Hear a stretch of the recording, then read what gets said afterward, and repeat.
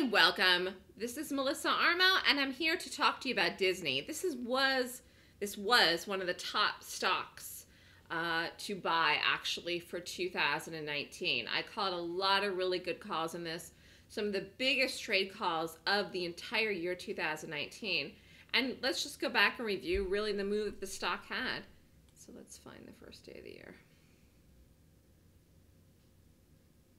So here we are, 1-3.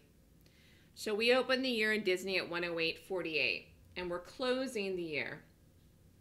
Well, tomorrow is the 31st. Today's the 30th. So we're closing here the day before the last day of the year at 143.90. So a really big move for this stock.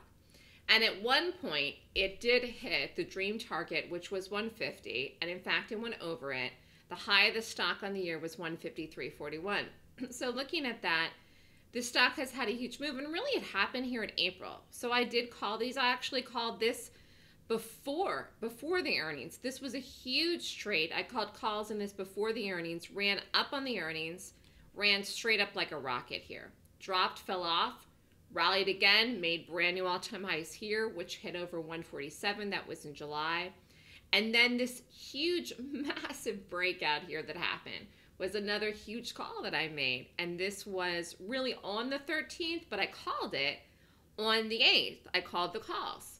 And another huge trade here for people that were on the Gap Options newsletter as subscribers. And we did day trades in here. I mean, there was just lots and lots of trades this year in Disney. So, I mean, overall, looking at this, Disney really was one of the stocks that was really the most, had the most, one of the most bullish moves this year that I've seen. There's a couple I'm going to go over in the next week, but this is definitely one of the top contenders, and might be the top contender. I'm going to look at a couple other ones as well, but just some huge calls that I've made in Disney this year, and we'll see what happens in 2020 for Disney. I mean, the stock is strong.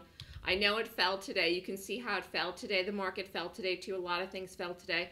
But this did not break the trend in Disney. I would definitely not be short this, even though this gapped down, technically speaking, today and fell. I would not have done anything with this to the downside, and I obviously wouldn't take a new position long here. But Disney is strong, and it'll be really interesting to see what kind of move this stock can make in 2020. So Disney was a huge mover in 2019, and a lot of wonderful trades in this by me.